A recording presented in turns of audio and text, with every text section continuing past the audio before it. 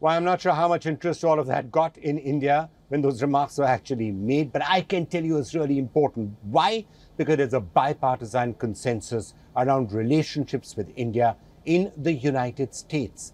Now, there seems to be a similar bipartisan consensus after the events of this week in the UK itself. So a transatlantic bipartisan consensus that India is an important strategic partner. Why is it also relevant? Because frankly, ties between Labour and India have not been particularly good in the recent past. Here's a quick summary and a quick analysis of why these remarks are particularly important. While the ruling Conservative Party in the United Kingdom has been consistently wooing the 1.8 million strong British Indian community and apparently reaping the dividends, the main opposition Labour Party has gotten into one altercation after another with the Indian diaspora. Keir Starmer. But the current leader of the Labour Party, Keir Starmer, is on a mission to change this. At the 2023 edition of the UK India Week, he called India incredible and powerful, a country whose partnership would be key in case the Labour Party comes to power in the next elections. There are lots of issues in the Labour Party where, over the last 2 years, we have openly taken the decision to change our party, to look out to the world in a different way, and to recognise when it comes to India what an incredible, powerful, important country India is, a modern India going forward, and to ensure that we have the right relationship as we go forward. But it might take more than speeches to overcome the hostility of recent years, especially under the reign of Jeremy Corbyn. In August of 2019, the Labour Party passed a resolution against the abrogation of J&K's special status and even sought international intervention. It later backtracked. A month later, a violent protest reportedly led by Labour MP Liam Bryan took place outside the Indian High Commission in London. In November of the same year, the co-founder of the Hindu Council UK said that the Labour Party was anti-India and anti-Hindu.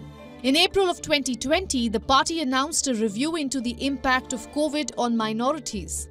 The team included Sikhs and Muslims, but surprisingly no Hindus. In April this year, following Hindu-Muslim tension in Leicester, all Hindu councillors were deselected from standing for re-election. Keir Starmer appears to have been taking steps to change this anti-agnostic position from condemning Hinduphobia to clearly stating that Kashmir is an issue between India and Pakistan. His latest pronouncements appear more significant in the light of predictions for the general elections which are expected to be held in 2024. The Labour Party may enjoy a landslide victory by winning 470 of the 650 constituencies. The ruling Conservative Party may be limited to 129 seats.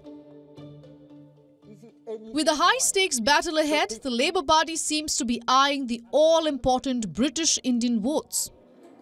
There are around 1.8 million people of Indian origin in the United Kingdom, making it the largest minority ethnic group in the country. With a sizable majority of UK Indians having historically supported the Labour Party, this number has been falling in recent years. In 2010, around 6 in every 10 British Indians backed Labour as per a survey. Now that has fallen to just 4 in every 10. At the same time, there has been no decline in Pakistani or Bangladeshi diaspora support for Labour. Apart from politics, there are other more important reasons why the Labour Party might be developing a soft spot for India. The United Kingdom has a shortage of over 3 lakh people in its workforce post-Brexit. Meanwhile, in 2020, Indians got the highest number of skilled worker visas in the United Kingdom. With the easing of rules, this can be increased further.